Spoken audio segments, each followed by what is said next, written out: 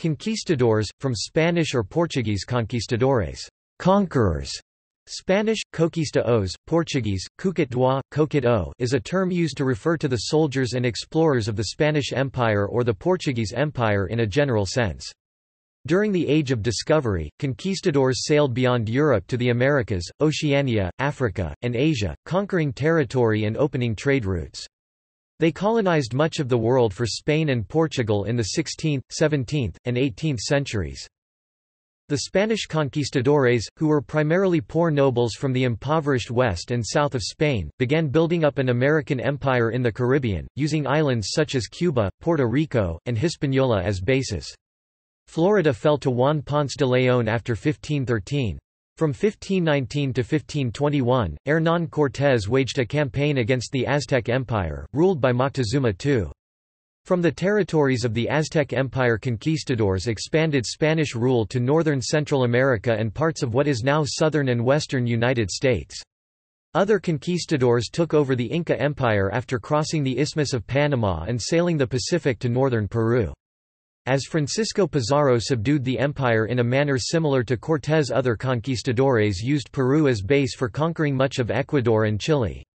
In Colombia, Bolivia, and Argentina, conquistadors from Peru linked up with other conquistadors arriving more directly from the Caribbean and Rio de la Plata, Paraguay respectively. Conquistadors founded numerous cities, many of them on locations with pre-existing pre-colonial settlements, including the capitals of most Latin American countries. Besides conquest, Spanish conquistadors made significant explorations into the Amazon jungle, Patagonia, the interior of North America, and the Pacific Ocean. Conquest. Portugal established a route to China in the early 16th century, sending ships via the southern coast of Africa and founding numerous coastal enclaves along the route. Following the discovery in 1492 by Europeans of the New World with Christopher Columbus's first voyage there and the first circumnavigation of the world by Juan Sebastián Elcano in 1521, both voyages promoted by the Spanish Crown of Castile, expeditions led by conquistadors in the 16th century established trading routes linking Europe with all these areas. Human infections gained worldwide transmission vectors for the first time, from Africa and Eurasia to the Americas and vice versa. The spread of Old World diseases, including smallpox, flu and typhus, decimated the inhabitants of the New World. In the 16th century, perhaps 240,000 Europeans entered American ports. By the late 16th century, gold and silver imports from America provided 1/5 of Spain's total budget. Background. The conquistadors were professional warriors, using European tactics, firearms, and cavalry. Their units compania would often specialize in forms of combat that required long periods of training that were too costly for informal groups.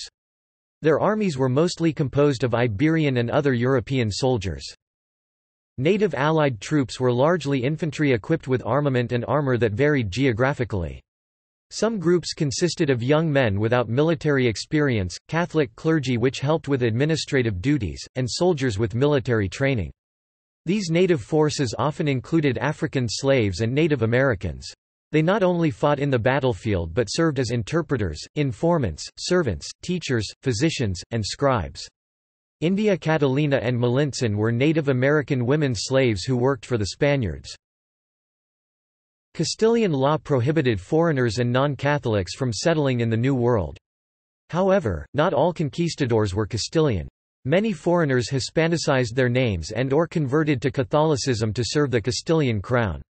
For example, Joannes Foucas, known as Juan de Fuca, was a Castilian of Greek origin who discovered the strait that bears his name between Vancouver Island and Washington State in 1592.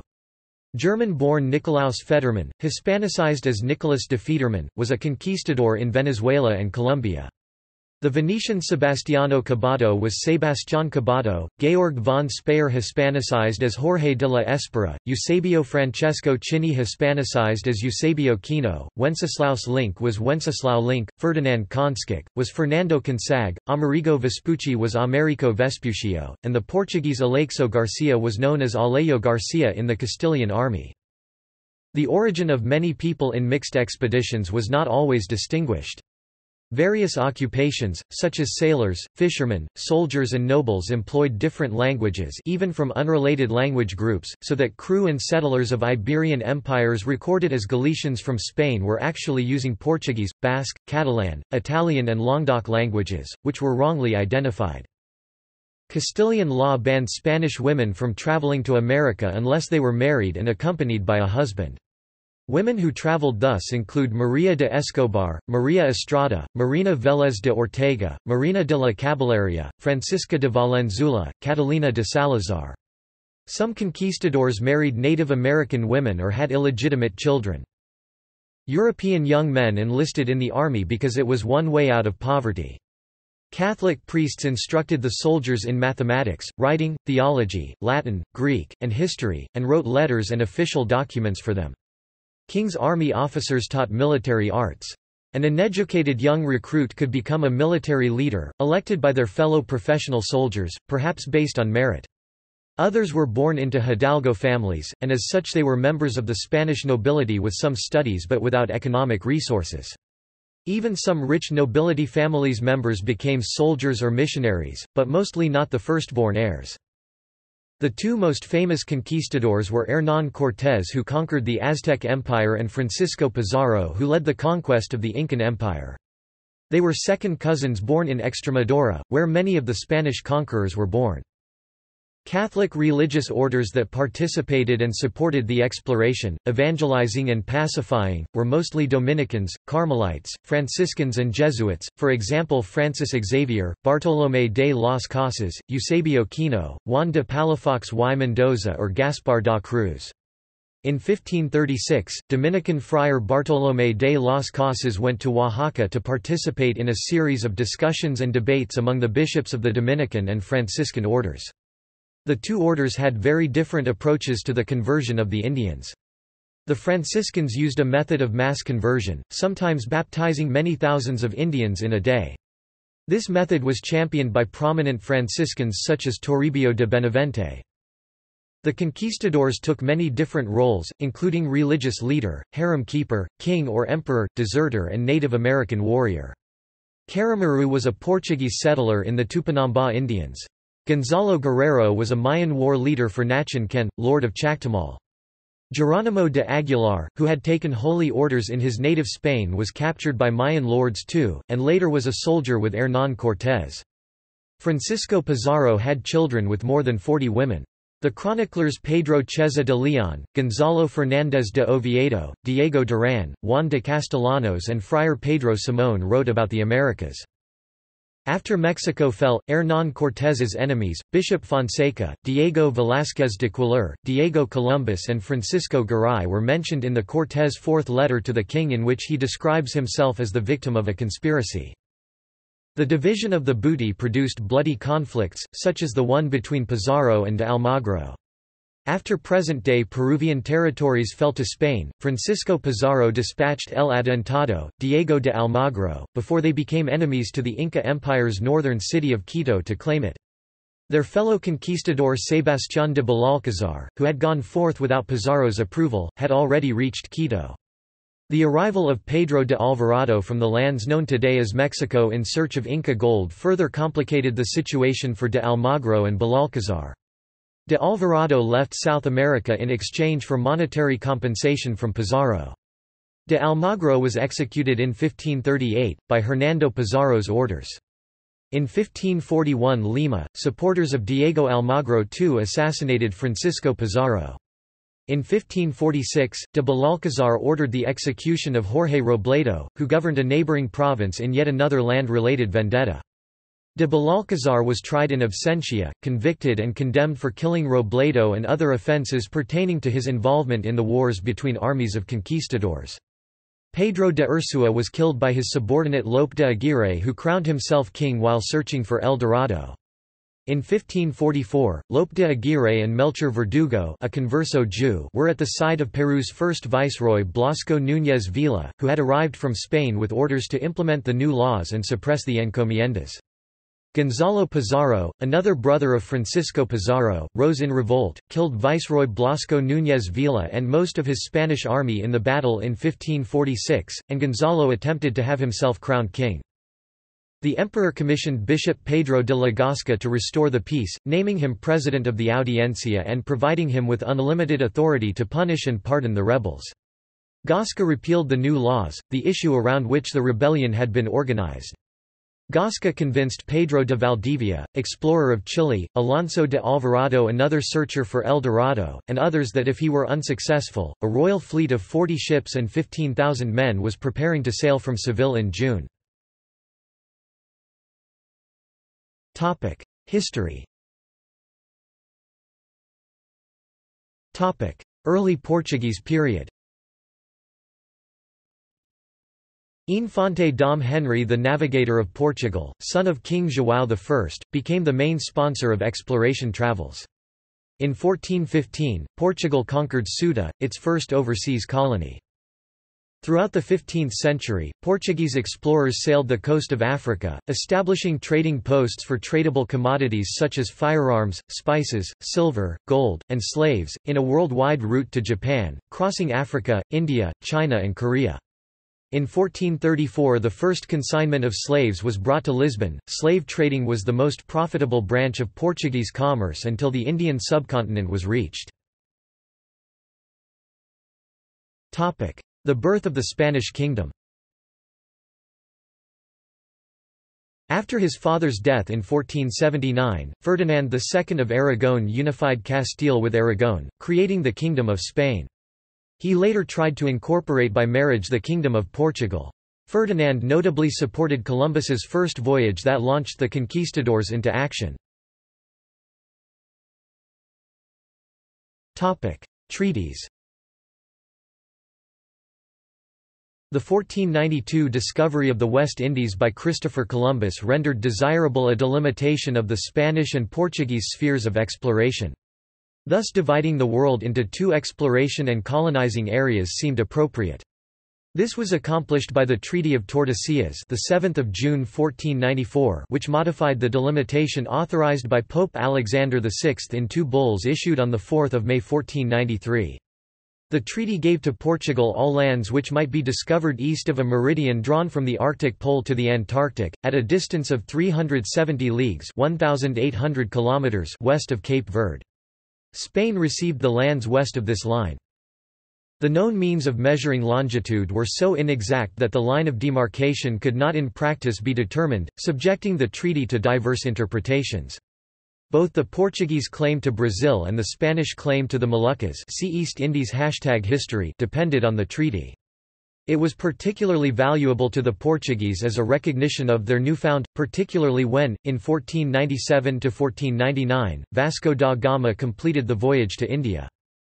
Later, when Spain established a route to the Indies from the west, Portugal arranged a second treaty, the Treaty of Zaragoza. Portuguese exploration. As a seafaring people in the southwesternmost region of Europe, the Portuguese became natural leaders of exploration during the Middle Ages. Faced with the options of either accessing other European markets by sea, by exploiting its seafaring prowess, or by land, and facing the task of crossing Castile and Aragon territory, it is not surprising that goods were sent via the sea to England, Flanders, Italy and the Hanseatic League towns. One important reason was the need for alternatives to the expensive eastern trade routes that followed the Silk Road. Those routes were dominated first by the republics of Venice and Genoa, and then by the Ottoman Empire after the conquest of Constantinople in 1453. He barred European access. For decades the Spanish Netherlands ports produced more revenue than the colonies since all goods brought from Spain, Mediterranean possessions, and the colonies were sold directly there to neighboring European countries. Wheat, olive oil, wine, silver, spice, wool and silk were big businesses. The gold brought home from Guinea stimulated the commercial energy of the Portuguese, and its European neighbours, especially Spain. Apart from their religious and scientific aspects, these voyages of discovery were highly profitable. They had benefited from Guinea's connections with neighboring Iberians and North African Muslim states.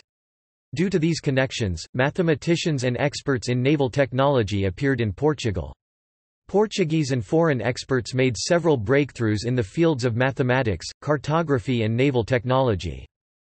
Under Afonso V (1443–1481), surnamed the African, the Gulf of Guinea was explored as far as Cape Saint Catherine, Cabo Santa Catarina, and 3 expeditions in 1458, 1461 and 1471 were sent to Morocco. In 1471 Arcilla and Tangier were captured from the Moors. Portuguese explored the Atlantic, Indian and Pacific Oceans before the Iberian Union period 1580 to 1640. Under John II (1481–1495), the fortress of São Jorge da Mina, the modern Elmina, was founded for the protection of the Guinea trade. Diogo São, or Can, discovered the Congo in 1482 and reached Cape Cross in 1486. In 1483 Diogo São sailed up the uncharted Congo River, finding Congo villages and becoming the first European to encounter the Congo Kingdom. On 7 May 1487, 2 Portuguese envoys, Pero da Covilhã and Afonso de Paiva, were sent travelling secretly overland to gather information on a possible sea route to India, but also to inquire about Prester John. Covilhã managed to reach Ethiopia. Although well received, he was forbidden to depart. Bartholomew Dias crossed the Cape of Good Hope in 1488, thus proving that the Indian Ocean was accessible by sea. In 1498, Vasco da Gama reached India. In 1500, Pedro Álvares Cabral discovered Brazil, claiming it for Portugal. In 1510, Afonso de Albuquerque conquered Goa in India, Ormuz in the Persian Strait, and Malacca. The Portuguese sailors sailed eastward to such places as Taiwan, Japan, and the island of Timor. Several writers have also suggested the Portuguese were the first Europeans to discover Australia and New Zealand. Álvaro Camana, in Cape Verde Islands, who received the land as a grant from the Crown, established a colony with Jews forced to stay on São Tomé Island. Príncipe Island was settled in 1500 under a similar arrangement. Attracting settlers proved difficult, however, the Jewish settlement was a success and their descendants settled many parts of Brazil, from their peaceful settlings in secured islands along Atlantic Ocean archipelagos and islands as Madeira, Açores, Cape Verde, São Tomé, Príncipe, and Annobon. They traveled to coastal enclaves trading almost every goods of African and islander areas like spices, hemp, opium, garlic, wine, dry fish, dried meat, toasted flour, leather, fur of tropical animals and seals, whaling, but mainly ivory, black slaves, gold and hardwoods. They maintaining trade ports in Congo, Mbanza, Angola, Natal, City of Cape Good Hope, in Portuguese, Cidade do Cabo da Boa Esperança, Mozambique, Sofala, Tanzania, Kilwa Kisawani, Kenya, Malindi, to Somalia. The Portuguese, following the maritime trade routes of Muslims and Chinese traders, sailed the Indian Ocean. They were on Malabar coast since 1498 when Vasco da Gama reached Anhadir, Kanut, Kochi and Calicut. Da Gama in 1498 marked the beginning of Portuguese influence in Indian Ocean. In 1503 or 1504, Zanzibar became part of the Portuguese Empire when Captain Rui Lourenço Ravasco Marques landed and demanded and received tribute from the Sultan in exchange for peace. Zanzibar remained a possession of Portugal for almost 2 centuries. It initially became part of the Portuguese province of Arabia and Ethiopia and was administered by a governor-general. Around 1571, Zanzibar became part of the western division of the Portuguese Empire and was administered from Mozambique. It appears, however, that the Portuguese did not closely administer Zanzibar. The first English ship to visit Unguja, the Edward Bonaventure in 1591, found that there was no Portuguese fort or garrison. The extent of their occupation was a trade depot where produce was purchased and collected for shipment to Mozambique. In other respects, the affairs of the island were managed by the local king, the predecessor of the Mwinyi Mkuu of Dunga. This hands-off approach ended when Portugal established a fort on Pemba around 1635 in response to the Sultan of Mombasa's slaughter of Portuguese residents several years earlier. After 1500, West and East Africa, Asia, and the Pacific. In West Africa, Cidade de Congo de São Salvador was founded some time after the arrival of the Portuguese, in the pre-existing capital of the local dynasty ruling at that time 1483, in a city of the Luzi River Valley. Portuguese were established supporting one Christian local dynasty ruling Sutor. When Afonso I of Congo was established the Roman Catholic Church in Congo Kingdom.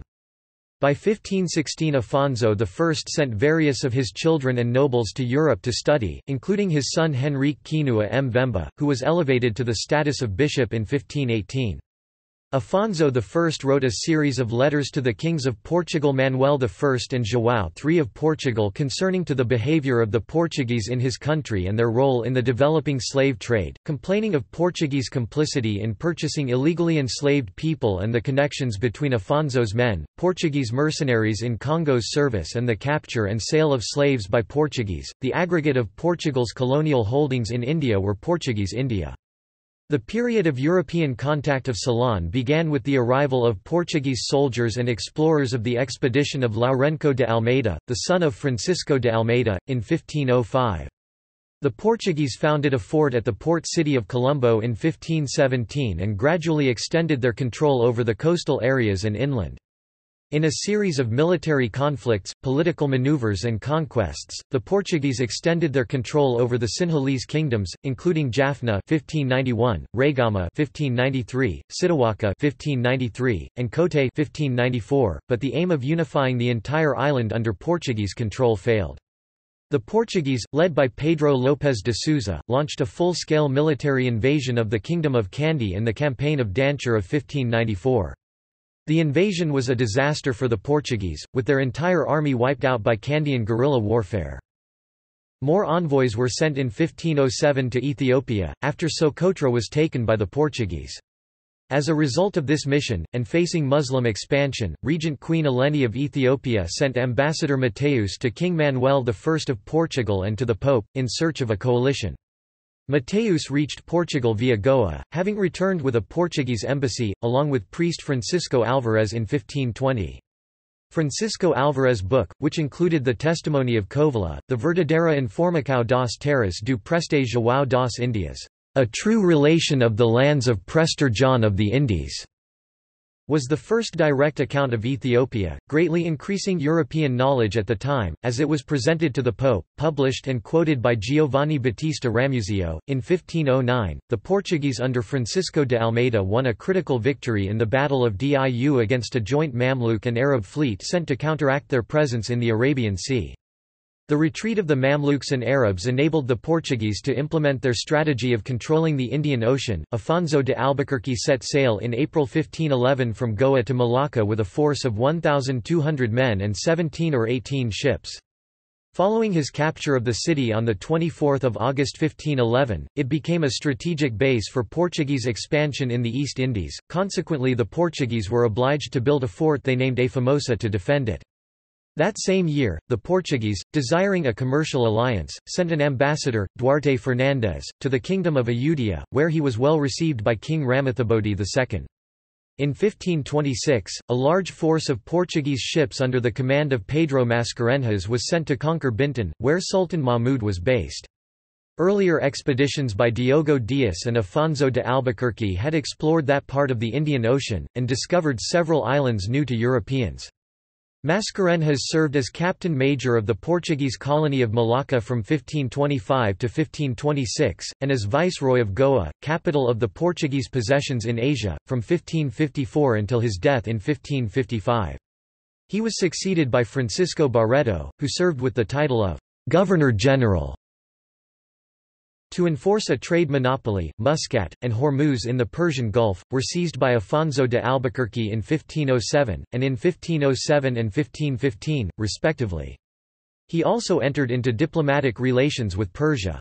In 1513, while trying to conquer Aden, an expedition led by Albuquerque cruised the Red Sea inside the Bab al-Mandab, and sheltered at Cameron Island. In 1521, a force under Antonio Correa conquered Bahrain, ushering in a period of almost 80 years of Portuguese rule of the Persian Gulf. In the Red Sea, Massawa was the most northerly point frequented by the Portuguese until 1541, when a fleet under Estevão da Gama penetrated as far as Suez. In 1511, the Portuguese were the first Europeans to reach the city of Guangzhou by the sea, and they settled on its port for a commercial monopoly of trade with other nations. They were later expelled from their settlements, but they were allowed the use of Macau, which was also occupied in 1511, and to be appointed in 1557 as the base for doing business with Guangzhou. The quasi-monopoly on foreign trade in the region would be maintained by the Portuguese until the early 17th century, when the Spanish and Dutch arrived. The Portuguese Diogo Rodrigues explored the Indian Ocean in 1528. He explored the islands of Réunion, Mauritius, and Rodrigues, naming it the Mascarene or Mascarenhas Islands, after his countryman Pedro Mascarenhas, who had been there before. The Portuguese presence disrupted and reorganized the Southeast Asian trade, and in eastern Indonesia they introduced Christianity. After the Portuguese annexed Malacca in August 1511, one Portuguese diary noted, "It is 30 years since they became Moors," giving a sense of the competition then taking place between Islamic and European influences in the region. Afonso de Albuquerque learned of the route to the Banda Islands and other Spice Islands, and sent an exploratory expedition of 3 vessels under the command of Antonio de Abreu, Simão Afonso Bisigudo and Francisco Serrao. On the return trip, Francisco Serrao was shipwrecked at Hidu Island, northern Ambon, in 1512. There he established ties with the local ruler who was impressed with his martial skills. The rulers of the competing island states of Ternate and Tidore also sought Portuguese assistance, and the newcomers were welcomed in the area as buyers of supplies and spices during a lull in the regional trade due to the temporary disruption of Javanese and Malay sailings to the area following the 1511 conflict in Malacca. The spice trade soon revived, but the Portuguese would not be able to fully monopolize nor disrupt this trade. Allying himself with Ternate's ruler, Serrao constructed a fortress on that tiny island and served as the head of a mercenary band of Portuguese seamen under the service of one of the 2 local feuding sultans who controlled most of the spice trade.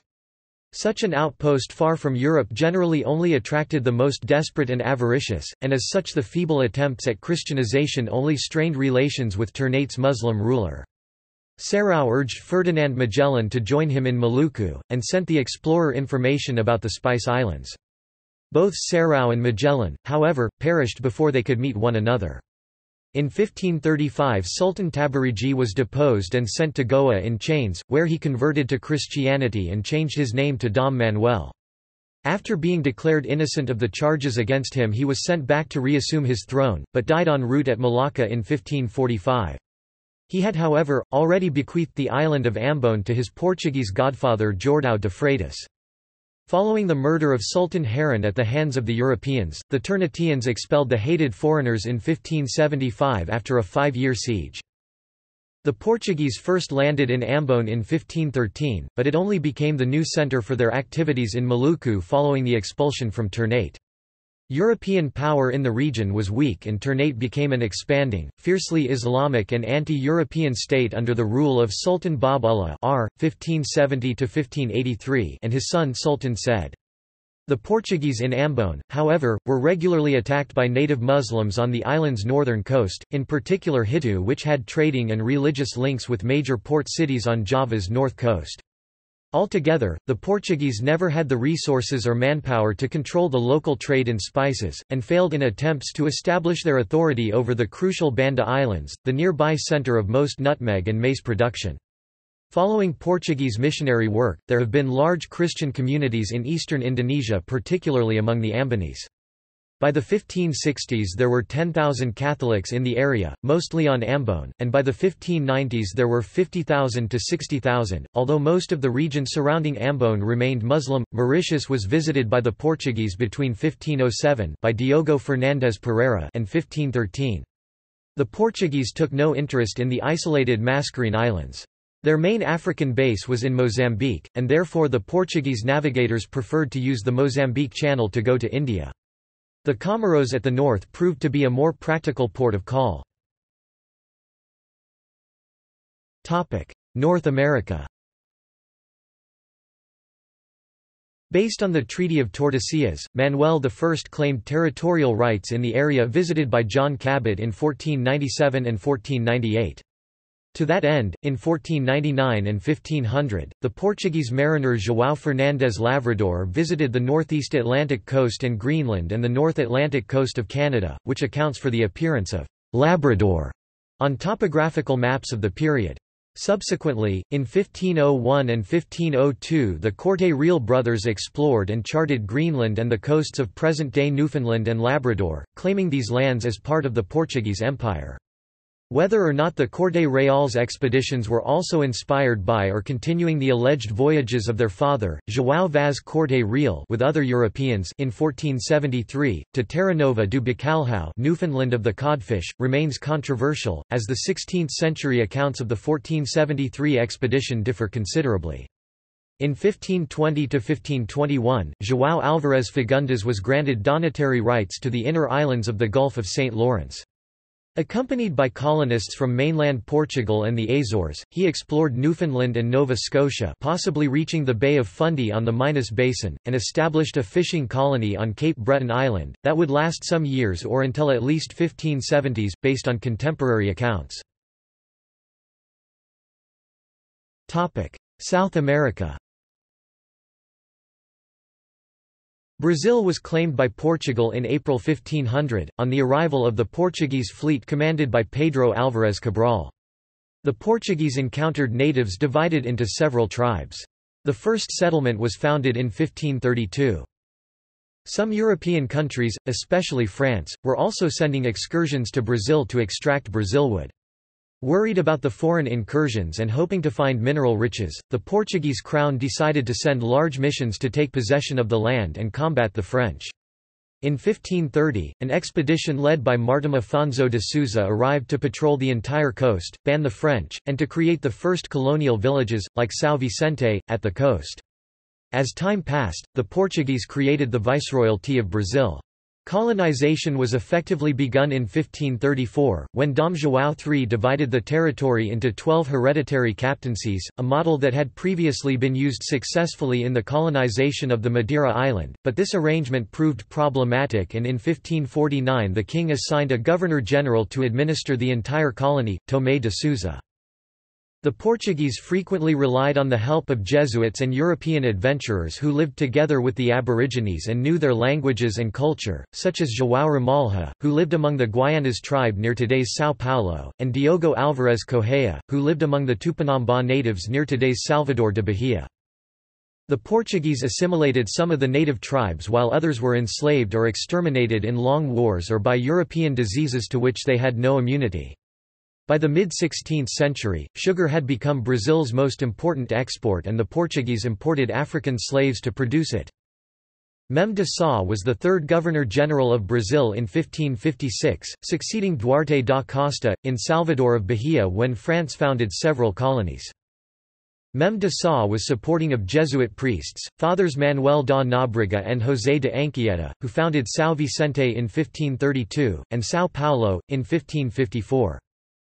French colonists tried to settle in present-day Rio de Janeiro, from 1555 to 1567, the so-called France Antarctique episode, and in present-day São Luís, from 1612 to 1614 the so-called France Equinoxiale. Through wars against the French the Portuguese slowly expanded their territory to the southeast, taking Rio de Janeiro in 1567, and to the northwest, taking São Luís in 1615. The Dutch sacked Bahia in 1604, and temporarily captured the capital Salvador. In the 1620s and 1630s, the Dutch West India Company established many trade posts or colonies. The Spanish Silver Fleet, which carried silver from Spanish colonies to Spain, were seized by Piet Hein in 1628. In 1629 Suriname and Guyana were established. In 1630 the West India Company conquered part of Brazil, and the colony of New Holland, capital Mauritsstad, present-day Recife, was founded. John Maurice of Nassau, Prince of Nassau-Siegen, was appointed as the governor of the Dutch possessions in Brazil in 1636 by the Dutch West India Company on recommendation of Frederick Henry. He landed at Recife, the port of Pernambuco and the chief stronghold of the Dutch, in January 1637. By a series of successful expeditions, he gradually extended the Dutch possessions from Sergipe on the south to São Luís de Maranhão in the north. In 1624 most of the inhabitants of the town Pernambuco, Recife, in the future Dutch colony of Brazil were Sephardic Jews who had been banned by the Portuguese Inquisition to this town at the other side of the Atlantic Ocean. As some years afterward the Dutch in Brazil appealed to Holland for craftsmen of all kinds, many Jews went to Brazil. About 600 Jews left Amsterdam in 1642, accompanied by two distinguished scholars, Isaac Aboab da Fonseca and Moses Rafael de Aguilar. In the struggle between Holland and Portugal for the possession of Brazil, the Dutch were supported by the Jews. From 1630 to 1654, the Dutch set up more permanently in the Noordoost and controlled a long stretch of the coast most accessible to Europe, without, however, penetrating the interior. But the colonists of the Dutch West India Company in Brazil were in a constant state of siege, in spite of the presence in Recife of John Maurice of Nassau as governor. After several years of open warfare, the Dutch formally withdrew in 1661. Portuguese sent military expeditions to the Amazon rainforest and conquered British and Dutch strongholds, founding villages and forts from 1669.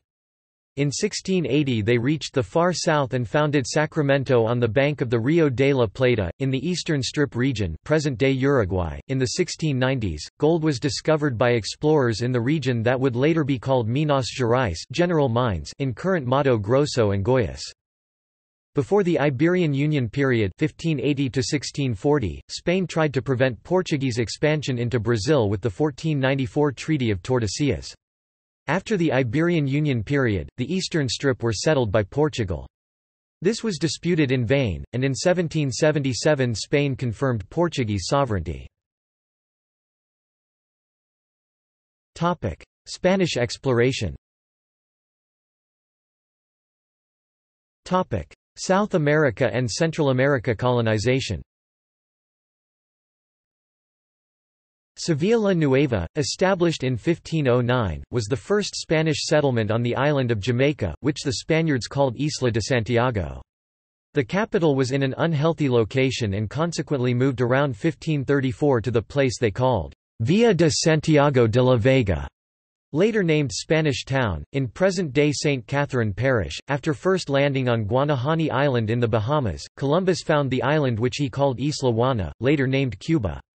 In 1511, the first Adelantado of Cuba, Diego Velázquez de Cuéllar, founded the island's first Spanish settlement at Baracoa. Other towns soon followed, including Havana, which was founded in 1515. After he pacified Hispaniola, where the native Indians had revolted against the administration of Governor Nicolás de Ovando, Diego Velázquez de Cuéllar led the conquest of Cuba in 1511 under orders from Viceroy Diego Columbus and was appointed governor of the island. As governor he authorized expeditions to explore lands further west, including the 1517 Francisco Hernández de Córdoba expedition to Yucatán. Diego Velázquez ordered expeditions, one led by his nephew, Juan de Grijalva, to Yucatán and the Hernán Cortés expedition of 1519. He initially backed Cortés's expedition to Mexico, but because of his personal enmity for Cortés later ordered Panfilo de Narváez to arrest him. Grijalva was sent out with 4 ships and some 240 men. In 1516 Juan Díaz de Solís discovered the estuary formed by the confluence of the Uruguay River and the Parana River. In 1517 Francisco Hernández de Córdoba sailed from Cuba in search of slaves along the coast of Yucatán. The expedition returned to Cuba to report on the discovery of this new land. After receiving notice from Juan de Grijalva of gold in the area of what is now Tabasco, the governor of Cuba, Diego de Velázquez, sent a larger force than had previously sailed, and appointed Cortés as Captain General of the Armada. Cortés then applied all of his funds, mortgaged his estates and borrowed from merchants and friends to outfit his ships. Velázquez may have contributed to the effort, but the government of Spain offered no financial support. Pedro Arias de Villa, governor of the island La Española, was descended from a conversos family. In 1519 de Villa founded Darien, then in 1524 he founded Panama City and moved his capital there, laying the basis for the exploration of South America's west coast and the subsequent conquest of Peru.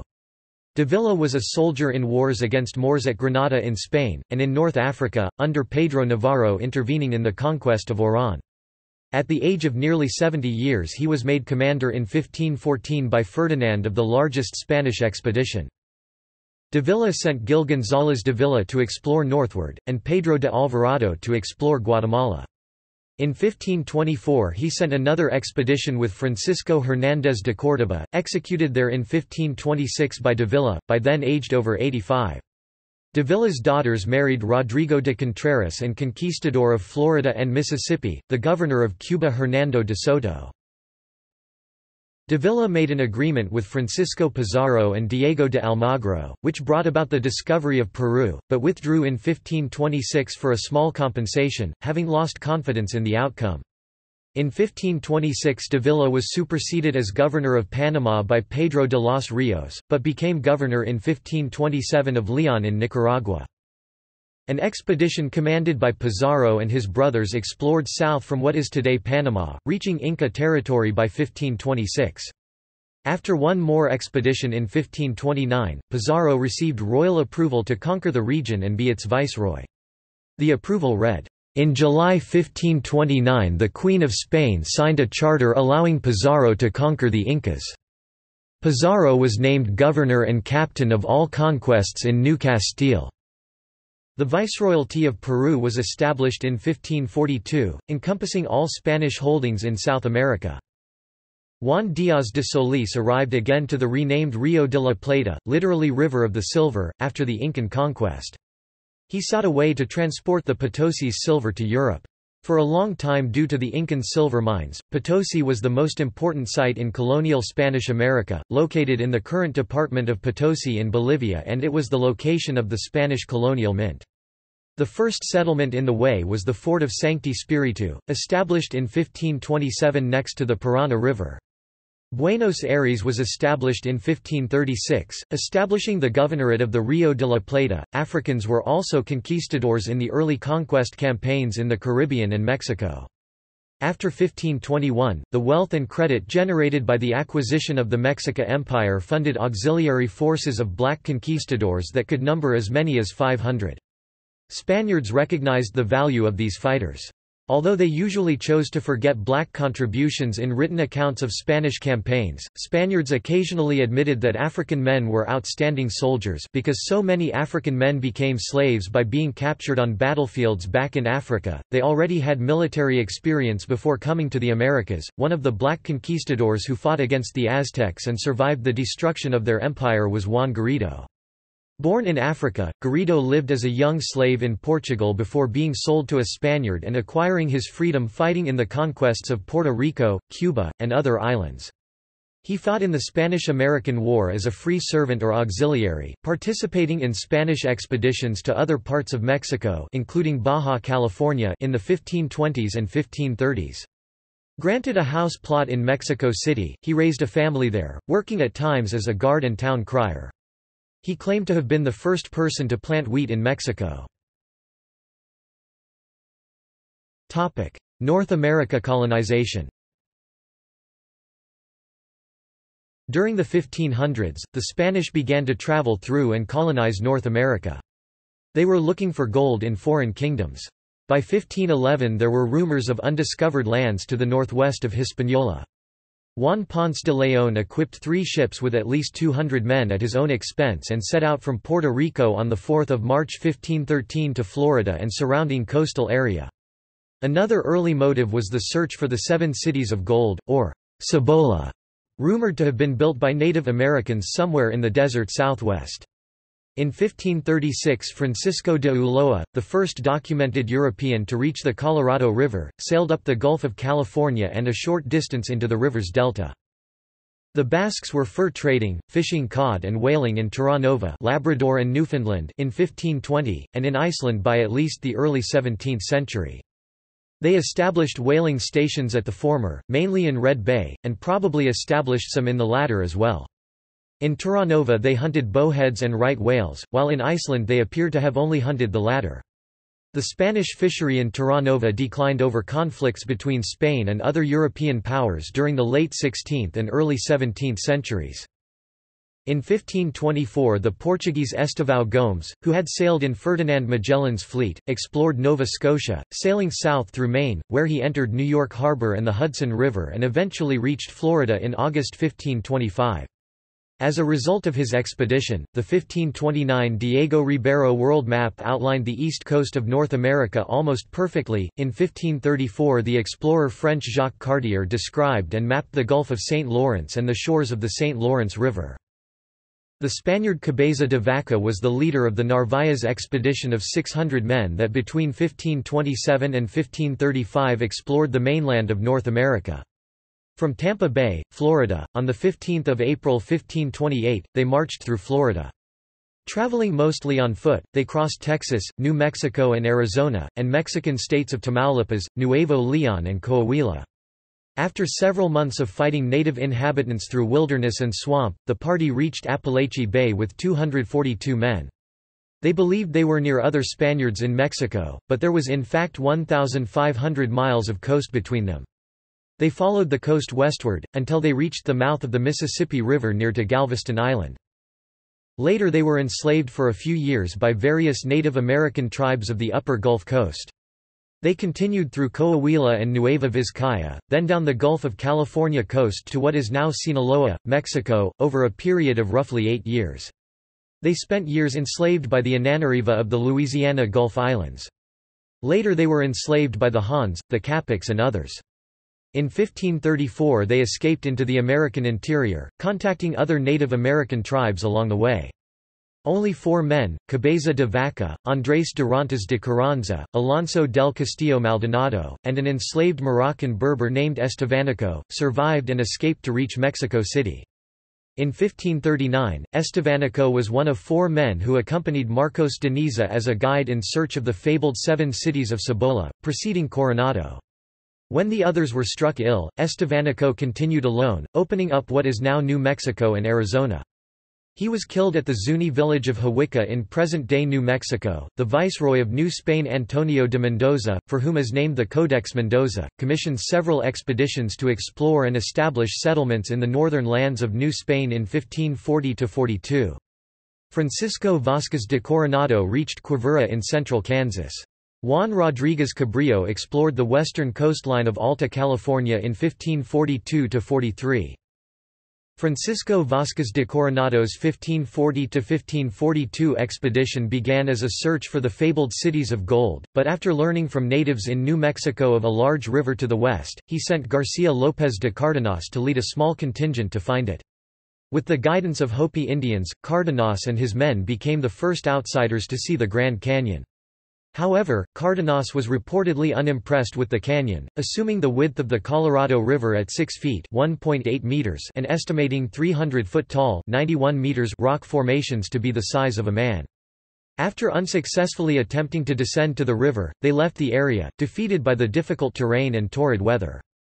In 1540, Hernando de Alarcón and his fleet reached the mouth of the Colorado River, intending to provide additional supplies to Coronado's expedition. Alarcón may have sailed the Colorado as far upstream as the present-day California–Arizona border. However, Coronado never reached the Gulf of California, and Alarcón eventually gave up and left. Melchíor Díaz reached the delta in the same year, intending to establish contact with Alarcón, but the latter was already gone by the time of Díaz's arrival. Díaz named the Colorado River Rio del Tizon, while the name Colorado Red River was first applied to a tributary of the Gila River. In 1540, expeditions under Hernando de Alarcón and Melchíor Díaz visited the area of Yuma and immediately saw the natural crossing of the Colorado River from Mexico to California by land as an ideal spot for a city, as the Colorado River narrows to slightly under 1,000 feet wide in one small point. Later military expeditions that crossed the Colorado River at the Yuma crossing include Juan Bautista de Anza (1774). The marriage between Luisa de Abrego, a free black domestic servant from Seville, and Miguel Rodríguez, a white Segovian conquistador in 1565 in St. Augustine, Spanish Florida, is the first known and recorded Christian marriage anywhere in the continental United States. The Chamuscado and Rodriguez expedition explored New Mexico in 1581 to 1582. They explored a part of the route visited by Coronado in New Mexico and other parts in the southwestern United States between 1540 and 1542. The Viceroy of New Spain Don Diego García Sarmiento sent another expedition in 1648 to explore, conquer and colonize the Californias. Asia and Oceania colonization, and the Pacific exploration. In 1525 Charles I of Spain ordered an expedition led by Friar Garcia Jofre de Loaisa to go to Asia by the western route to colonize the Maluku Islands known as Spice Islands, now part of Indonesia, thus crossing first the Atlantic and then the Pacific Oceans. Ruy López de Villalobos sailed to the Philippines in 1542–43. From 1546 to 1547 Francis Xavier worked in Maluku among the peoples of Ambon Island, Ternate, and Morotai, and laid the foundations for the Christian religion there.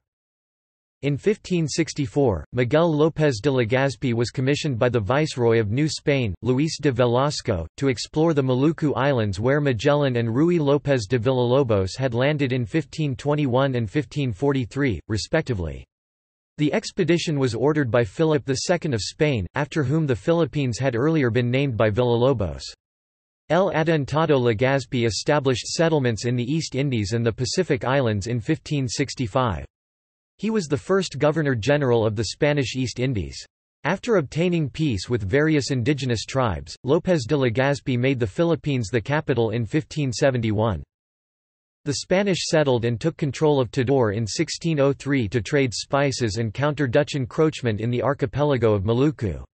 The Spanish presence lasted until 1663, when the settlers and military were moved back to the Philippines. Part of the Ternatian population chose to leave with the Spanish, settling near Manila in what later became the municipality of Ternate. Spanish galleons traveled across the Pacific Ocean between Acapulco in Mexico and Manila. In 1542, Juan Rodríguez Cabrillo traversed the coast of California and named many of its features. In 1601, Sebastián Vizcaíno mapped the coastline in detail and gave new names to many features. Martín de Aguilar, lost from the expedition led by Sebastián Vizcaíno, explored the Pacific coast as far north as Coos Bay in present-day Oregon. Since the 1549 arrival to Kagoshima, Kyushu, of a group of Jesuits with St. Francis Xavier missionary and Portuguese traders, Spain was interested in Japan. In this first group of Jesuit missionaries were included Spaniards Cosme de Torres and Juan Fernández. In 1611, Sebastián Vizcaíno surveyed the east coast of Japan, and from the year of 1611 to 1614 he was ambassador of King Felipe III in Japan, returning to Acapulco in the year of 1614. In 1608, he was sent to search for two mythical islands called Rico de Oro, Island of Gold, and Rico de Plata, Island of Silver. Topic: Iberian Union period 1580 to 1640. In 1578 the Saudi Sultan Ahmad al-Mansur, contemporary of Queen Elizabeth I, defeated Portugal at the Battle of Ksar el-Kebir, beating the young king Sebastian I, a devout Christian who believed in the crusade to defeat Islam. Portugal had landed in North Africa after Abu Abdallah asked him to help recover the Saudian throne. Abu Abdallah's uncle, Abd al-Malik, had taken it from Abu Abdallah with Ottoman Empire support. The defeat of Abu Abdallah and the death of Portugal's king led to the end of the Portuguese Avars dynasty and later to the integration of Portugal and its empire at the Iberian Union for 60 years under Sebastian's uncle Philip II of Spain. Philip was married to his relative Mary, the first cousin of his father. Due to this, Philip was King of England and Ireland in a dynastic union with Spain. As a result of the Iberian Union, Philip II's enemies became Portugal's enemies, such as the Dutch in the Dutch-Portuguese War, England or France. War with the Dutch led to invasions of many countries in Asia, including Ceylon, and commercial interests in Japan, Africa (MENA), and South America. Even though the Portuguese were unable to capture the entire island of Ceylon, they were able to control its coastal regions for a considerable time. From 1580 to 1670 mostly, the Bandeirantes in Brazil focused on slave hunting, then from 1670 to 1750 they focused on mineral wealth. Through these expeditions and the Dutch-Portuguese War, colonial Brazil expanded from the small limits of the Tordesillas Line to roughly the same borders as current Brazil. In the 17th century, taking advantage of this period of Portuguese weakness, the Dutch occupied many Portuguese territories in Brazil. John Maurice, Prince of Nassau-Siegen, was appointed as the governor of the Dutch possessions in Brazil in 1637 by the Dutch West India Company. He landed at Recife, the port of Pernambuco, in January 1637. In a series of expeditions, he gradually expanded from Sergipe on the south to São Luís de Maranhão in the north. He likewise conquered the Portuguese possessions of Elmina Castle, St. Thomas, and Luanda and Angola. The Dutch intrusion into Brazil was long-lasting and troublesome to Portugal. The 17 provinces captured a large portion of the Brazilian coast, including the provinces of Bahia, Pernambuco, Paraíba, Rio Grande do Norte, Ceará, and Sergipe, while Dutch privateers sacked Portuguese ships in both the Atlantic and Indian Oceans. The large area of Bahia and its city, the strategically important Salvador, was recovered quickly by an Iberian military expedition in 1625. After the dissolution of the Iberian Union in 1640, Portugal re-established authority over its lost territories, including remaining Dutch-controlled areas. The other smaller, less developed areas were recovered in stages and relieved of Dutch piracy in the next 2 decades by local resistance and Portuguese expeditions. Spanish Formosa was established in Taiwan, first by Portugal from 1544 and later renamed and repositioned by Spain in Keelung. It became a natural defense site for the Iberian Union. The colony was designed to protect Spanish and Portuguese trade from interference by the Dutch base in the south of Taiwan. The Spanish colony was short-lived due to the unwillingness of Spanish colonial authorities in Manila to defend it.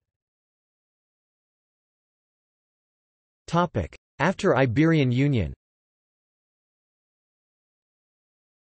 China gained control of Taiwan in 1683, but the Portuguese and Spanish maintained a hold on trade with Chinese cities. The Portuguese operated from Macau and other cities, the Spanish controlled Manila. Arabs from the Middle East and Muslims from India were actively trading in the port by the 1690s. Dutch, French, and English later frequented the port through the Canton system. By 1767, Jesuit missionaries on the Californias had established approximately 23 missions over a period of 72 years. The Viceroy of New Spain, Antonio Maria Bucareli y Ursua, demanded to explore the area north of Alta California in response to information that there were colonial Russian settlements there. Near the end of 1771, the Portola expedition arrived at San Francisco Bay, discovered in 1769.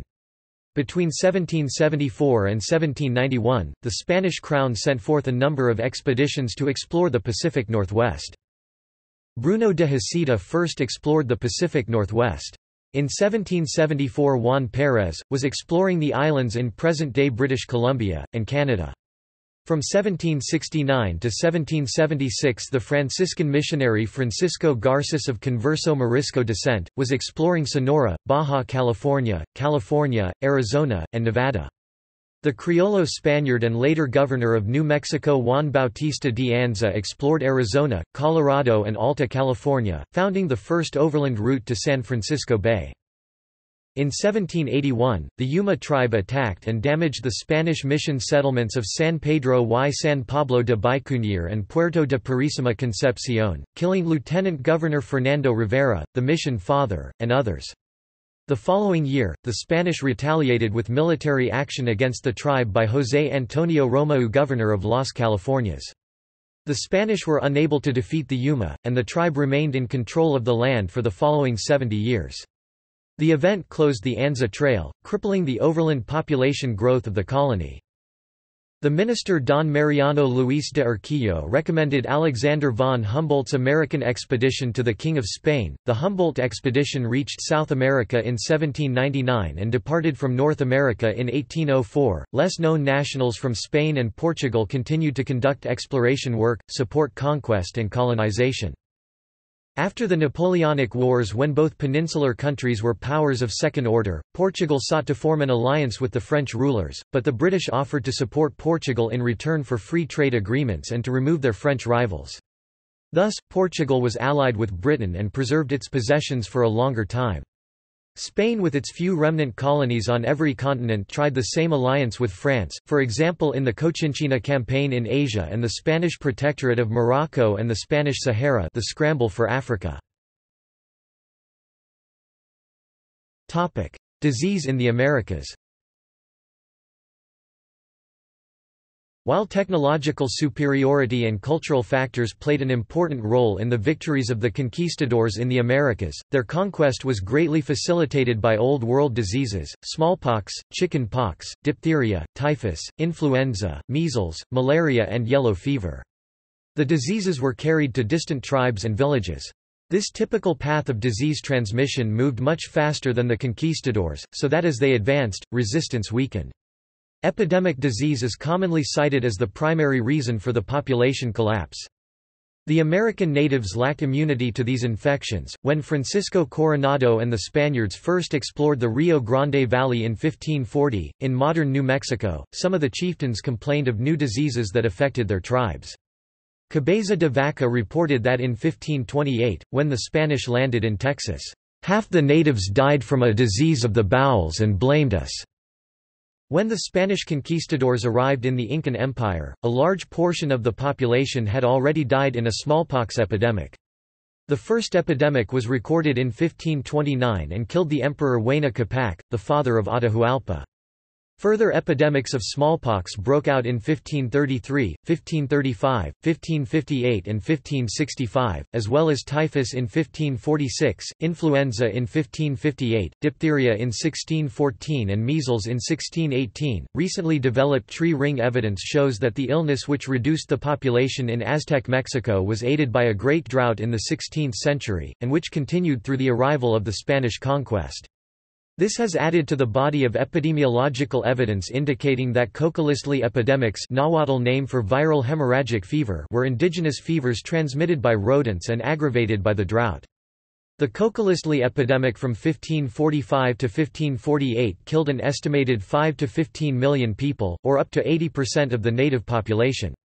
The Coccolistli epidemic from 1576 to 1578 killed an estimated, additional 2 to 2.5 million people, or about 50% of the remainder. The American researcher H.F. Dobbins said that 95% of the total population of the Americas died in the first 130 years, and that 90% of the population of the Inca Empire died in epidemics. Cook and Bora of the University of California at Berkeley believe that the indigenous population in Mexico declined from 25.2 million in 1518 to 700,000 people in 1623, less than 3% of the original population.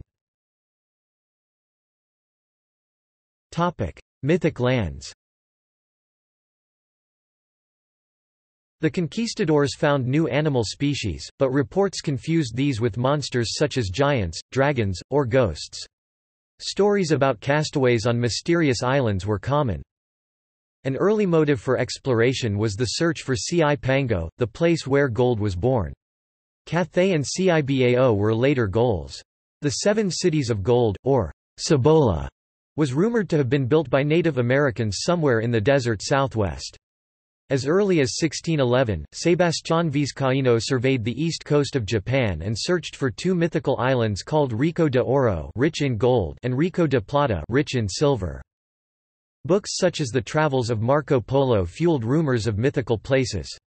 Stories included the half-fabulous Christian empire of Prester John, the kingdom of the White Queen on the Western Nile, Senegal River, the Fountain of Youth, cities of gold in North and South America such as Quivira, Zuni Cibola Complex, and El Dorado, and wonderful kingdoms of the 10 lost tribes and women named Amazons.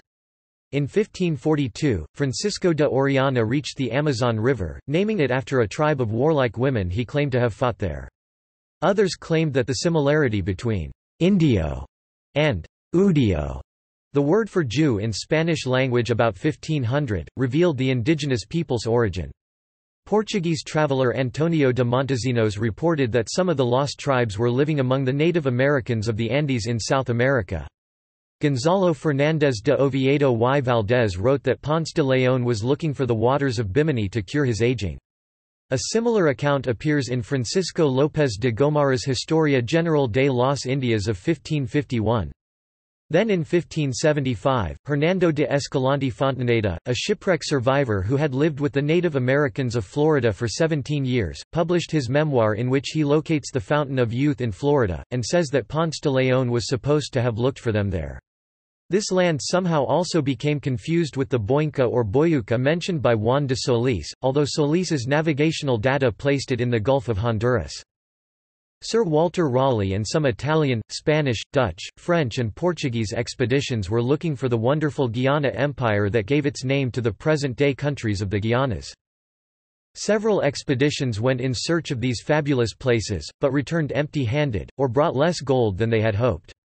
They found other precious metals such as silver, which was particularly abundant in Potosi, in modern-day Bolivia.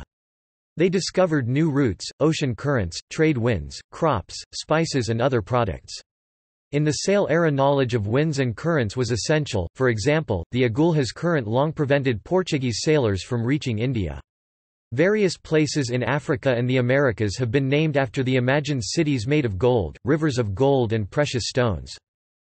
Shipwrecked off Santa Catarina Island in present-day Brazil, Aleixo Garcia living among the Guaranis heard tales of a «white king» who lived to the west, ruling cities of incomparable riches and splendor. Marching westward in 1524 to find the land of the «white king», he was the first European to cross South America from the east. He discovered a great waterfall and the Chaco Plain. He managed to penetrate the outer defenses of the Inca Empire on the hills of the Andes, in present-day Bolivia, the first European to do so, 8 years before Francisco Pizarro. Garcia looted a booty of silver. When the army of Huayna Capac arrived to challenge him, Garcia then retreated with the spoils, only to be assassinated by his Indian allies near San Pedro on the Paraguay River. Secrecy and disinformation.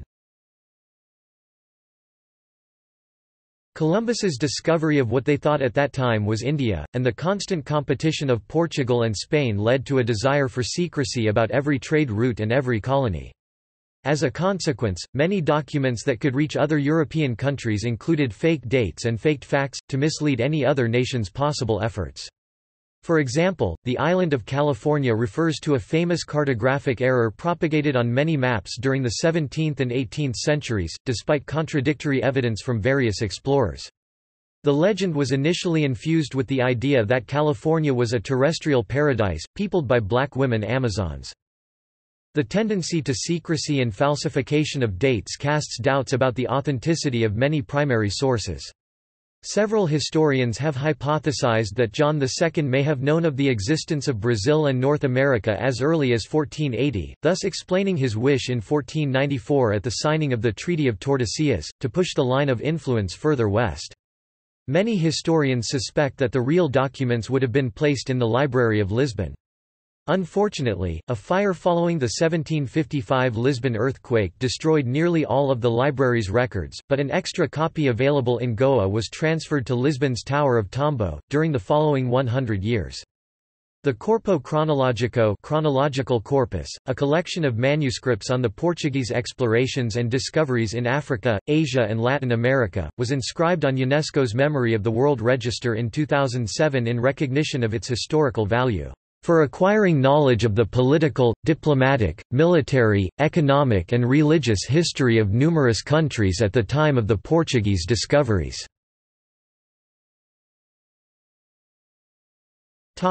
Financing and governance. Ferdinand incorporated the American territories into his domain and then withdrew the authority granted to Governor Christopher Columbus and the first conquistadors.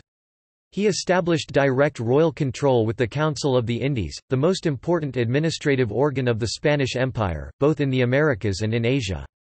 After unifying Castile, Ferdinand introduced to Castile many laws, regulations and institutions such as the Inquisition, that were typical in Aragon.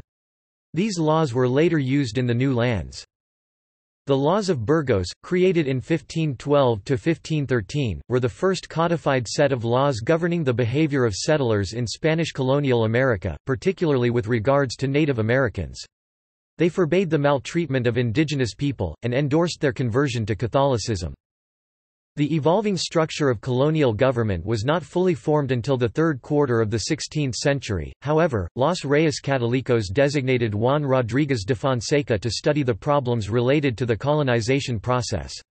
Rodriguez de Fonseca effectively became Minister for the Indies and laid the foundations for the creation of a colonial bureaucracy, combining legislative, executive and judicial functions.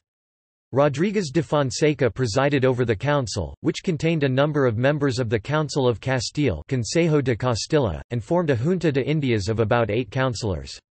Emperor Charles V was already using the term, "'Council of the Indies' in 1519. The Crown reserved for itself important tools of intervention.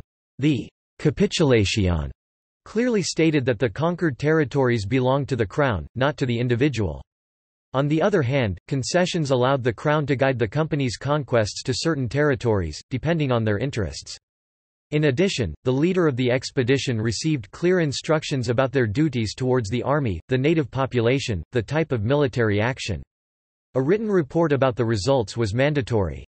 The army had a royal official, the «vidor». The «vidor», or notary, ensured they complied with orders and instructions and preserved the king's share of the booty.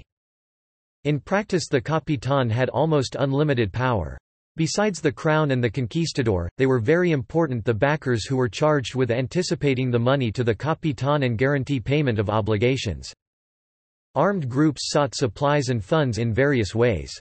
Financing was requested from the king, delegates of the crown, the nobility, rich merchants or the troops themselves. The more professional campaigns were funded by the crown. Campaigns were sometimes initiated by inexperienced governors, because in Spanish colonial America, offices were bought or handed to relatives or cronies. Sometimes, an expedition of conquistadors were a group of influential men who had recruited and equipped their fighters, by promising a share of the booty. The conquistador borrowed as little as possible, preferring to invest all their belongings. Sometimes, every soldier brought his own equipment and supplies, other times the soldiers received gear as an advance from the conquistador. The Pinzón brothers, seamen of the Tinto Odiel, participated in Columbus's undertaking.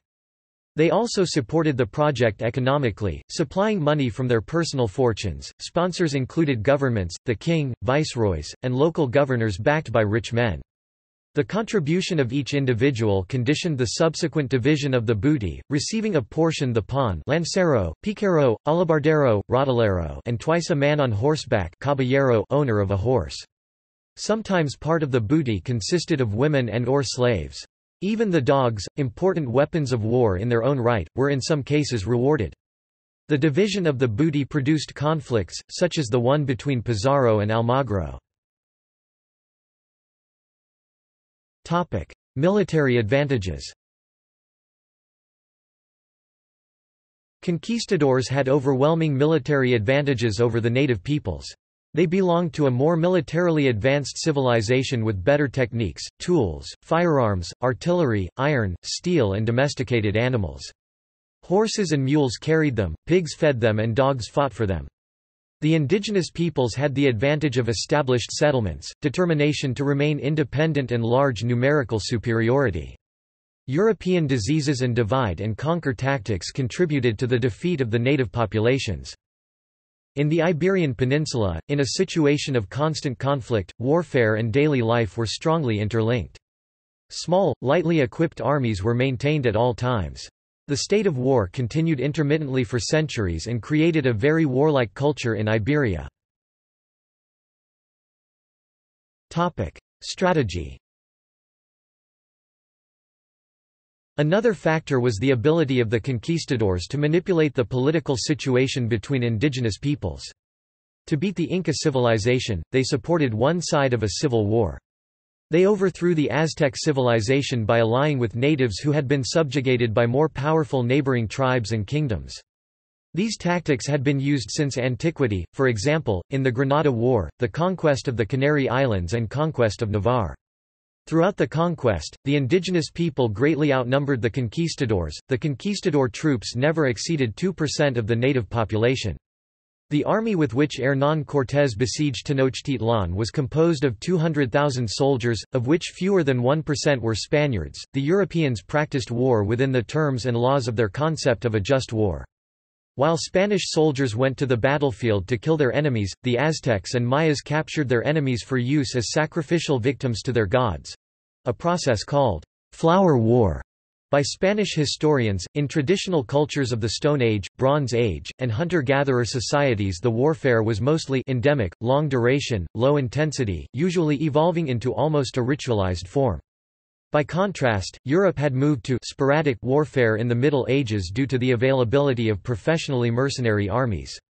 When Italy was ransacked by French and Spanish armies in the early 1500s, most Italian states were easily defeated by armies practicing sporadic warfare.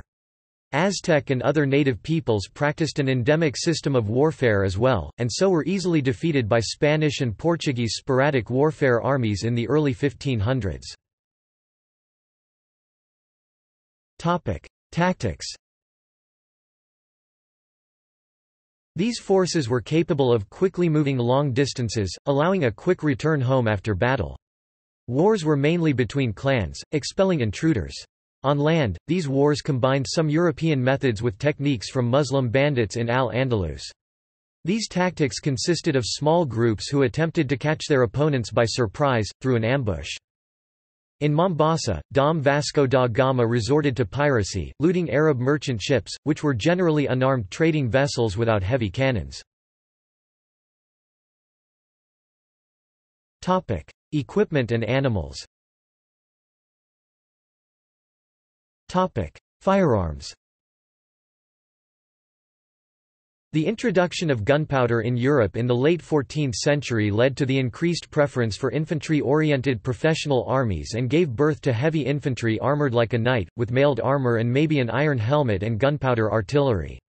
Other heavy infantry would probably be armed with little armor and maybe a gunpowder weapon that was capable of penetrating armor.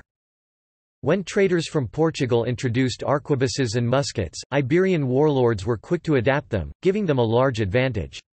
Iberian kingdoms developed expertise in both cannon manufacturing and shipbuilding. Aragon's crown and Portugal constructed warships equipped with firearms and advanced gunpowder cannons. Portuguese and Spanish conquerors made use of these weapons, including Vasco da Gama and his sons Cristóvão da Gama and the younger brother Estevão da Gama.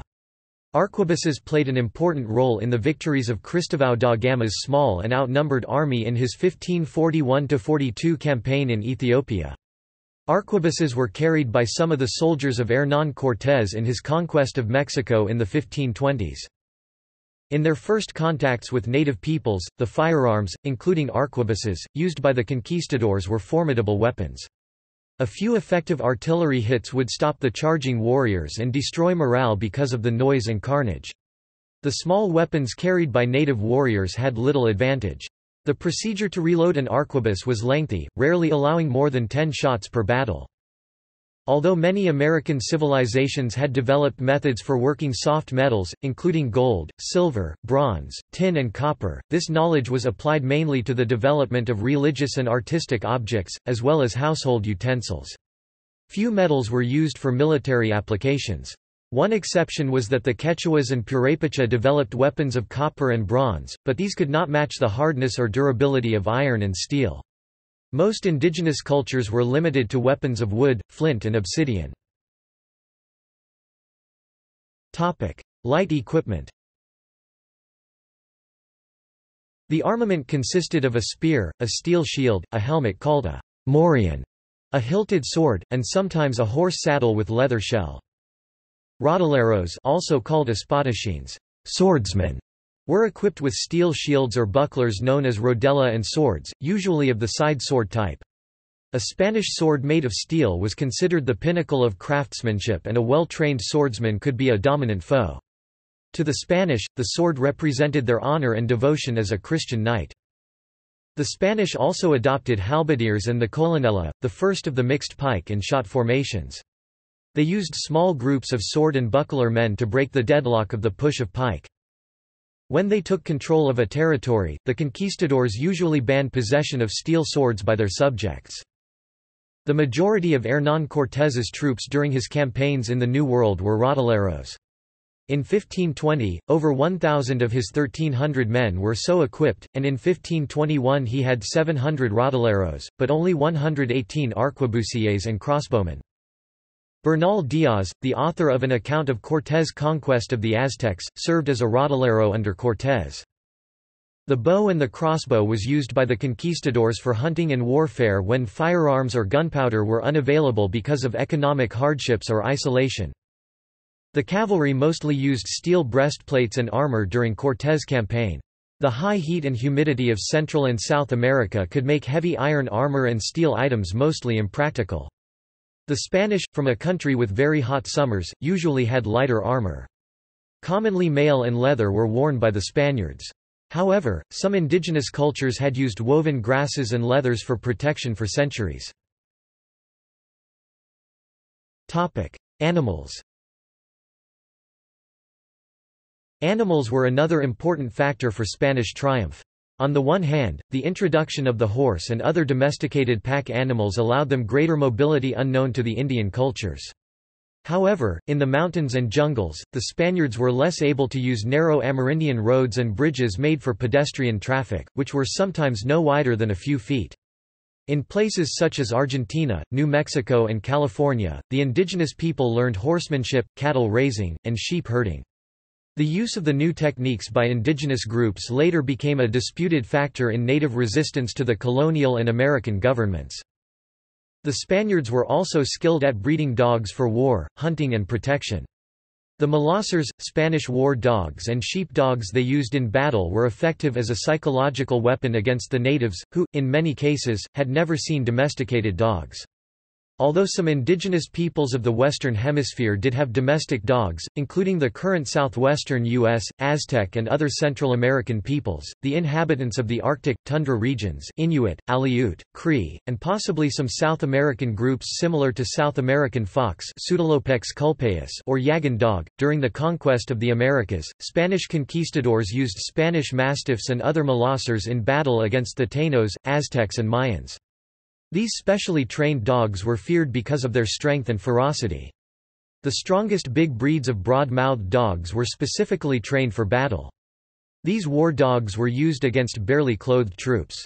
They were armored dogs trained to kill and disembowel. The most famous of these dogs of war was a mascot of Ponce de León called Becerrillo, the first European dog known to reach North America, another famous dog called Leonchico, the son of Becerrillo, and the first European dog known to see the Pacific Ocean, was a mascot of Vasco Núñez de Balboa and accompanied him on several expeditions. Nautical science. The successive expeditions and experience of the Portuguese pilots led to a rapid evolution of Portuguese nautical science. Navigation. In the 13th century they were guided by the sun position. For celestial navigation like other Europeans, they used Greek tools, like the astrolabe and quadrant, which they made easier and simpler. They also created the cross staff, or cane of Jacob, for measuring at sea the height of the Sun and other stars. The Southern Cross became a reference upon the arrival of João de Santarém and Pedro Escobar in the Southern Hemisphere in 1471, starting its use in celestial navigation. The results varied throughout the year, which required corrections. To address this, the Portuguese used the astronomical tables ephemeris, a precious tool for oceanic navigation, which spread widely in the 15th century. These tables revolutionized navigation, enabling latitude calculations. The tables of the Almanac Perpetuum, by astronomer Abraham Zacuto, published in Leiria in 1496, were used along with its improved astrolabe, by Vasco da Gama and Pedro Álvares Cabral. Ship design. The ship that truly launched the first phase of the discoveries along the African coast was the Portuguese caravel. Iberians quickly adopted it for their merchant navy. It was a development based on African fishing boats. They were agile and easier to navigate, with a tonnage of 50 to 160 tons and 1 to 3 masts, with lateen triangular sails allowing luffing. The caravel particularly benefited from a greater capacity to tack. The limited capacity for cargo and crew were their main drawbacks, but have not hindered its success. Limited crew and cargo space was acceptable, initially, because as exploratory ships, their cargo was what was in the explorers' discoveries about a new territory, which only took up the space of one person. Among the famous caravels are Berrio and Caravella Annunciation. Columbus also used them in his travels. Long oceanic voyages led to larger ships. Nau was the Portuguese archaic synonym for any large ship, primarily merchant ships. Due to the piracy that plagued the coasts, they began to be used in the navy and were provided with cannon windows, which led to the classification of naus according to the power of its artillery. The carrack or nau was a 3 or 4 masted ship. It had a high rounded stern with large aftcastle, forecastle and bowsprit at the stem. It was first used by the Portuguese, and later by the Spanish. They were also adapted to the increasing maritime trade. They grew from 200 tons capacity in the 15th century to 500. In the 16th century they usually had 2 decks, stern castles fore and aft, 2 to 4 masts with overlapping sails. In India travels in the 16th century used carracks, large merchant ships with a high edge and 3 masts with square sails, that reached 2,000 tons. Winds and currents.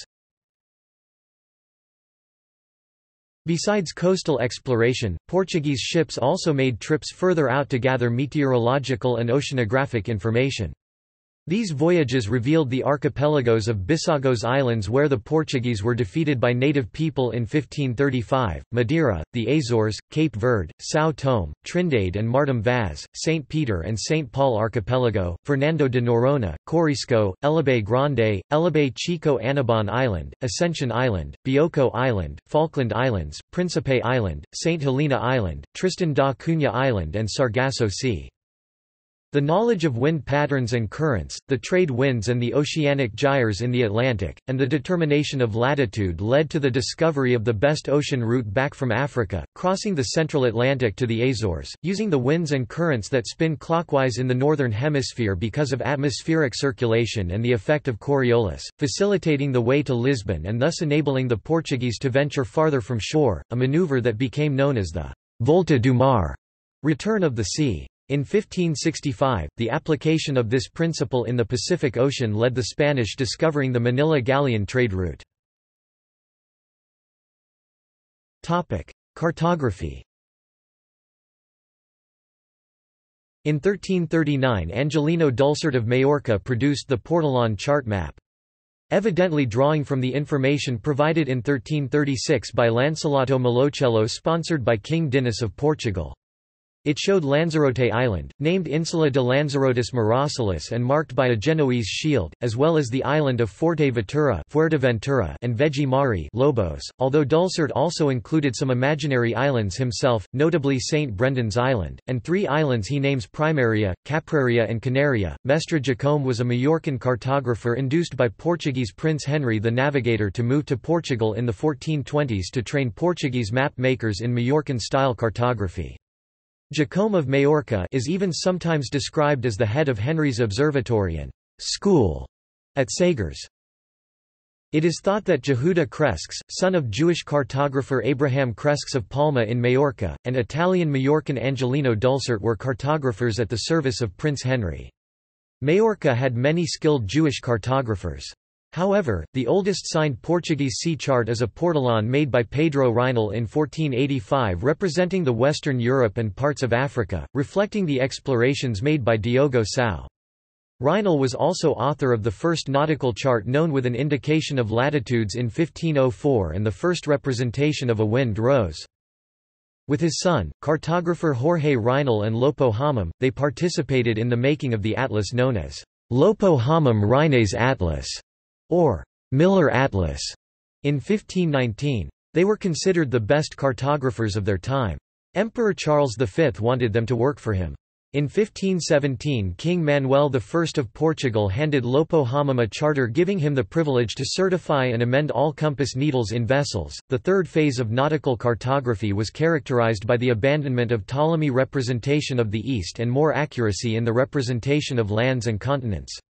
Fernão Vaz Dourado Goa 1520–1580, produced work of extraordinary quality and beauty, giving him a reputation as one of the best cartographers of the time.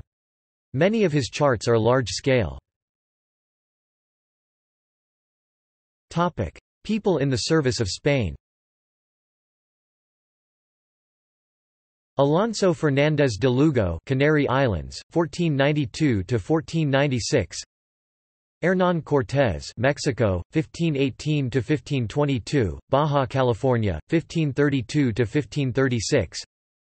Pedro de Alvarado, Mexico, 1519 to 1521, Guatemala, El Salvador, 1523 to 1527, Peru, 1533 to 1535, Mexico, 1540 to 1541. Francisco Pizarro, Peru, 1509 to 1535.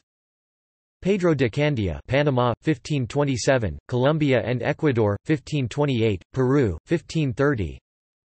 Francisco Vázquez de Coronado, United States, 1540 to 1542. Juan de Oñate, New Mexico, United States, 1598 to 1608. Juan Vázquez de Coronado y Anaya, Costa Rica. Diego de Almagro, Peru, 1524 to 1535, Chile, 1535 to 1537. Rodrigo de Bastidas, Colombia and Panama, 1500 to 1527. Vasco Núñez de Balboa, Panama, 1510 to 1519. Juan Ponce de León, Puerto Rico, 1508, Florida, 1513 to 1521. Alvar Núñez Cabeza de Vaca, United States, 1527 to 1536, 1540 to 1542. Lucas Vázquez de Ayllón, United States, 1524 to 1527. Sebastián de Belalcázar, Ecuador and Colombia, 1533 to 1536. Domingo Martínez de Irala, Argentina and Paraguay, 1535 to 1556. Gonzalo Pizarro, Peru, 1532 to 1542. Diego Velázquez de Cuéllar, Cuba, 1511 to 1519. Diego de Ordaz, Venezuela, 1532. Juan Pizarro, Peru, 1532 to 1536. Francisco Hernández de Córdoba, Yucatán, 1517. Francisco Hernández de Córdoba, Nicaragua, 1524. Hernando Pizarro, Peru, 1532 to 1560. Geronimo de Alderete, Peru, 1535 to 1540, Chile, 1550 to 1552. Diego Hernández de Serpa, Venezuela, 1510 to 1570. Juan de Grijalva, Yucatán, 1518. Gonzalo Jiménez de Quesada, Colombia, 1536 to 1537, Venezuela, 1569 to 1572. Francisco de Montejo, Yucatán, 1527 to 1546. Nicolas Federman, Venezuela and Colombia, 1537 to 1539. Panfilo de Narváez, Spanish Florida, 1527 to 1528. Diego de Nicuesa, Panama, 1506 to 1511. Cristobal de Olid, Honduras, 1523 to 1524. Francisco de Orellana, Amazon River, 1541 to 1543. Hernando de Soto, United States, 1539 to 1542. Inés Suárez, Chile, 1541. Francisco de Aguirre, Peru, 1536 to 40. Bolivia, 1538 to 39, Chile, 1540 to 1553, and Argentina, 1562 to 64. Martín de Urzúa y Arizmendi, Count of Lizarraga, Petén, Guatemala, 1696 to 1697. Pedro de Valdivia, Chile, 1540 to 1552. Pedro Menéndez de Avilés, Florida, 1565 to 1567. Pedro de Mendoza, Argentina, 1534 to 1537. Alonso de Ribera, Chile, 1599 to 1617. Alonso de Sotomayor, Chile, 1583 to 1592. Panama, 1592 to 1604. Martín Ruiz de Gamboa, Chile, 1552 to 1590. Juan Garrido, multiple campaigns, 1502 to 1530. Hispaniola, Puerto Rico, Cuba, Florida, Mexico. Miguel López de Legazpi, Philippines, 1565 to 1572. Juan de Salcedo, Philippines, 1565 to 1576. Topic: People in the service of Portugal. Afonso de Albuquerque, Álvaro Martins, Antonio de Noli, Antão Goncalves, Bartolomeu Dias Cadamosto, Cristóvão de Mendonça, Lourenço de Almeida, Diogo São, Diogo de Azambuja, Diogo Gomes, Dinis Dias Duarte, Fernandes Fernão do Po, Fernão Magalhães, also known as Ferdinand Magellan and Magallanes, served Spain too. Fernão Pires de Andrade, Francisco de Almeida, Francisco Álvares, Henry the Navigator, Gaspar Corte Real, Gil Eanes, Goncalo Velho, João Afonso de Aveiro, João da Nova, João Grego, João Álvares, Fagundes, João Fernandes Lavrador, João Goncalves, Zarco, João Infante, João Vaz Corte Real, Jorge Álvares Lopes Soares de Albergaria, Luís Pires, Luís Vaz de Torres, Martin Behaim, Martin Afonso de Sousa, Miguel Corte Real, Nicolau Coelho, Nuno Álvares Pereira, Nuno da Cunha, Paulo da Gama, Nuno Tristão, Paulo Dias de Nove, Pedro Álvares Cabral, Pedro Teixeira, Pero de Alencar, Pero de Barcelos, Pero da Covala, Pero Dias, Pero Vaz de Camina, Tristão da Cunha, Tristão Vaz Teixeira, Vasco da Gama. Topic see also: Bandeirantes, members of Portuguese 16th–18th century South American expeditions that captured slaves and mineral wealth. Colonial Brazil, the Viceroyalty of Brazil, in the period from 1500 until 1815. European colonization of the Americas. Libertadores, leaders of the Latin American Wars of Independence from Spain and Portugal. Contrast to the Conquistadors. List of Conquistadors. New Spain, the Viceroyalty of New Spain, at its greatest extent included much of North and Central America. Price Revolution. Tercio, a Renaissance-era military formation sometimes referred to as the Spanish Square theory of the Portuguese discovery of Australia. Topic references. Topic further reading. Chasteen, John Charles 2001. Born in Blood and Fire, A Concise History of Latin America. New York, W. W. Norton & Co. ISBN 978-0-393-97613-7. Hinz, Felix 2014, Spanish Indian Encounters, The Conquest and Creation of New Empires, in, Robert Aldrich, Kirsten Mackenzie eds, The Routledge History of Western Empires, Routledge, London, New York, ISBN 978-0-415-63987-3, pp. 17–32. Innes, Hammond 2002. The Conquistadors. London, Penguin. ISBN 978-0-14-139122-9. Kirkpatrick, F. A. 1934. The Spanish Conquistadores. London, A. & C. Black. Wood, Michael 2000. Conquistadors. London, BBC Books. ISBN 978 0-563-48706-7.